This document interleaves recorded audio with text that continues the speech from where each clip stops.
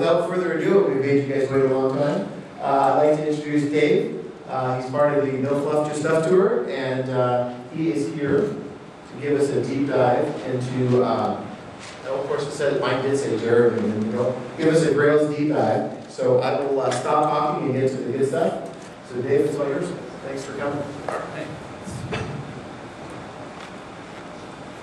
Is it working now? Cool. All right. Hello. Thanks for having me out. Before we get started, I just do want to say just a brief word about the No Fluff Just Stuff conference since they sent me out here. I'm not going to be speaking at that one coming up in July, but you've got the A team is there. So if you guys have been at No Fluff Just Stuff conference before, how'd you like it? It's great stuff, isn't it? Yeah. I was an attendee of these things for about 5 or 6 years before I started speaking at them. And I actually used to set myself to 2 of them a year because it was cheaper to go to 2 No Fluffs per year. There was 2 within driving distance in the Chicago and Milwaukee. But it's cheaper than going to one of the East or West Coast conferences like Part1 or SD Expos or those things. So it's a great value, great content, and like I say, no fluff. So you don't have the vendor halls, you don't have the vendor keynotes, and all that kind of stuff. Just good technical content, and great access to speakers too, because it's limited attendance. So I encourage you to check that out, and let's get started. So we're talking about Grails here today. Anybody familiar with Grails already here? Okay, that's good. So we're not doing the basic getting started demo. I'm going to actually start with an app that I've created already. I'll show you what I did to get there, but I didn't want to take too much time to go over the real basics, so I want to go a little deeper on this talk. So let's get started with that. First, a few more brief words. I do write a column for Groovy Mag, and the publisher asked me to mention it. Groovy Mag is an e-magazine that's all related to all Groovy technology. So Groovy, Grails, Griffin, Gradle. There's a whole lot of other tools coming out of the Groovy community, and this covers them all pretty well. So check that out. Also, the No Fluff Just Stuff magazine, put on by the same people that put on the conference. Most of the articles are by speakers, so it's a really good magazine as well to stay up with what's going on in the Java world. And then one last thing is the book I wrote. It's Grails, a quick start guide. If you're interested in learning more about Grails, if you don't want to invest the time in one of the bigger books that are out there, there's some excellent books out there, but this one's a smaller book that can get you up and running quickly, and from what I've heard from people, it's done pretty good at that. And also, just to let you know that my share of the proceeds for the sale of this book, I'll go to feed hungry children. My children, they do get hungry. All right, so that's it for the sales. Now, what we're going to do today is we're going to build an application called Juggler. It's a Java user group management system. I'm completely sold on Java user groups, so I love coming to these. I led a group in Madison, Wisconsin for about 3 years, and now I lead a Groovy user group in St. Louis because there are already 2 Java user groups in St. Louis, so they didn't need a third one. But anyway, so that's what the example app we're going to use. And here's our domain model for it. So we have these 4 classes we're going to have. Members, interest, which is a single string field there, just to keep a table to keep track of the various topics our members are interested in. We're going to keep track of our speakers and then our meetings. All right, and that's what we're going to have for the slides. Now we're going to jump over and start doing some coding. Now, most of the coding will be through some text-based snippets that I say, so you don't have to type too much.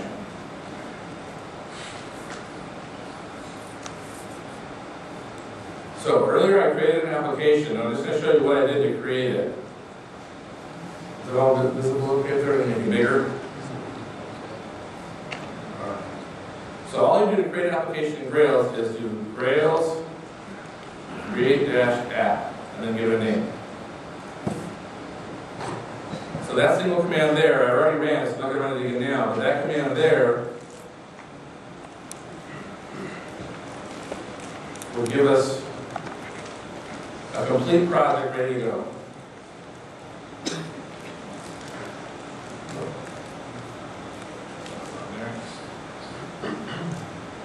Okay. So now you see here in the project drawer, I've got this Juggler directory was created by that command. In there, there's several other directories. The main one we're working is Grails-app. That has all of our artifacts, all the things we're going to need for a web application. Now, Grails wraps Spring MVC. So if you've used Spring MVC for web applications already, then a lot of this will be familiar. You'll see the tie-ins as we go. So we have controllers, which are going to handle the incoming requests and pass off to different views. We have our views down here. We have a folder for our domain classes, one for services, one for tag lives, and then a couple other utility type things. We also have this live folder or lib folder where we put any jars we want to include in our project. We put them in there. Later on, you can build a war, and those will be bundled in with you ready to go. And then there's a place for our tests, and then web app contains things like CSS, JavaScript, all that kind of stuff. It's bad. But everything has a place, and everything goes in its place. Grails is very strongly based on convention. So by putting things in a certain directory and giving them a certain name, they will get certain behaviors automatically, and you won't have to code them, and we'll see that in a bit. The next thing I did is I created some domain classes. And I use a Grails script for that, which you don't have to do because they're just plain classes, we'll see in a minute. But Grails create -domain-class, and then give it a name, like I did the member, for example. And that'll create a stubbed out domain class for us.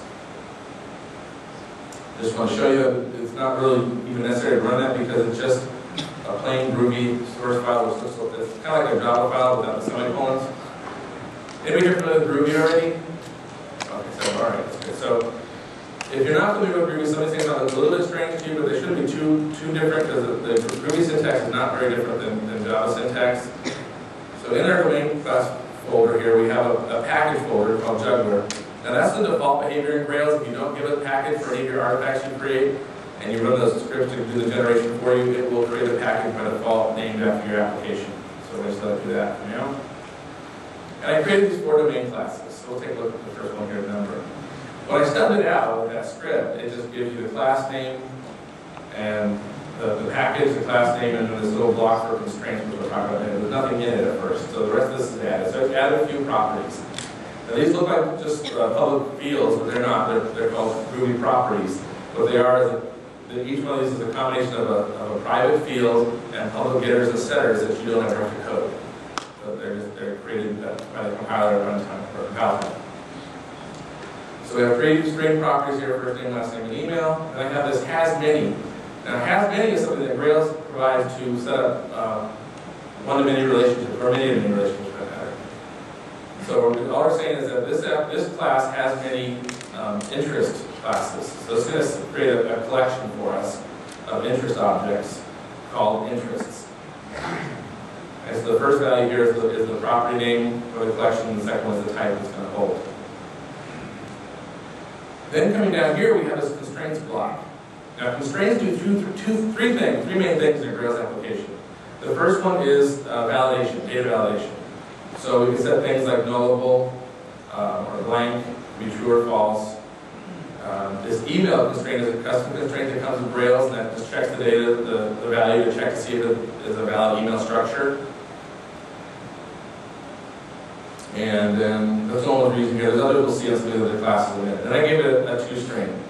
This toString, the only different about it is I'm using a Groovy string here. Groovy strings allow you to put variables or code snippets inside the string, and they're evaluated at runtime.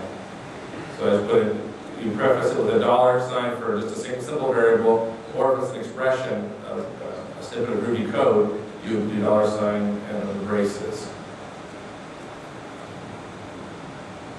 So you can do it with or without braces for a simple value, but if you want something more complex, you have to have the braces in there. So that's a Groovy string and returning. Now also you notice there's no return statement in here. I could put one in. But returns are optional in Groovy. The last statement evaluated is always returned by default. Alright, so then coming back to the constraints. The constraints, this is a DSL. So basically really it's doing is calling method names. You're calling a method named after your properties, and those methods don't exist. So at runtime that's caught, and it's handled based on the fact that when the constraints block, it handles a specific way. So you can see it looks a lot like just a method call. Alright, so let's look at one of the other classes. The interest class is real simple. It's a string name, but it also has a static property called belongs to. This goes along with the has many that we saw in members. And this is the other side of a one-to-many bidirectional relationship. And by having both those pieces in place, we automatically have cascading built in for us. So if we create a member, add a bunch of interest to it, and save the member, it'll save all the interest objects. If we delete our member and delete the input object attached to it. And if we didn't put any constraints on this one, we don't need to. So another one now, speaker.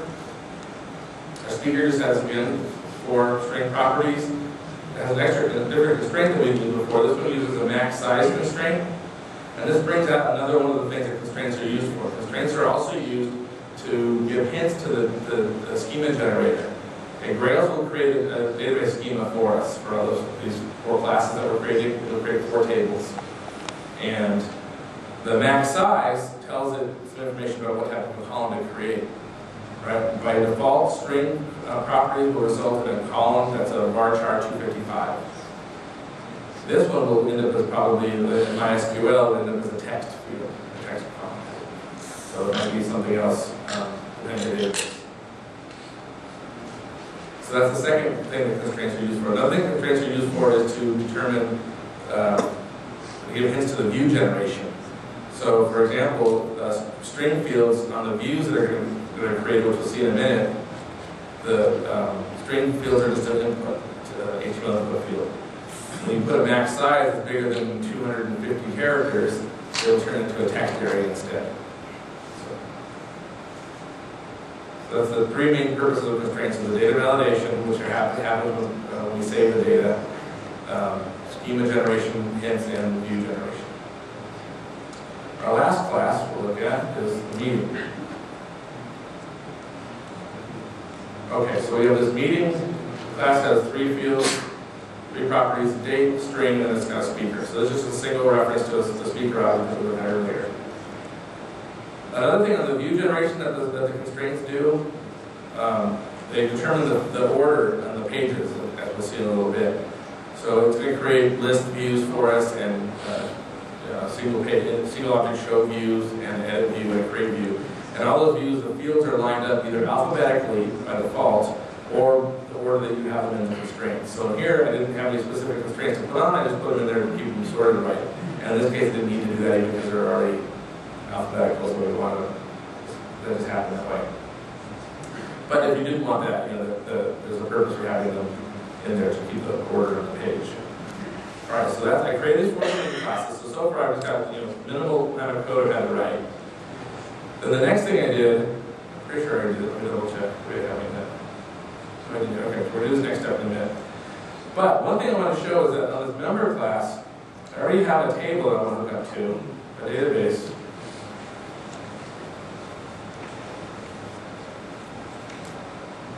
I have a MySQL database already out here called JUG data. It has a single table in called members.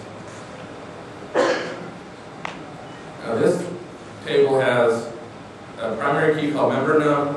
It's got a first underscore name, last underscore name, email underscore address. Actually, this column should be ignore that one. Okay, so this is what I already have. This is like our legacy data. I just want to show how Grails handles existing databases, because the ideal, the sweet spot for Grails is greenfield. If you have a new application, it will do everything for you. That often isn't the case. So if you have existing data you have to hook up to, we're going to show how to do that. This is the existing database we have.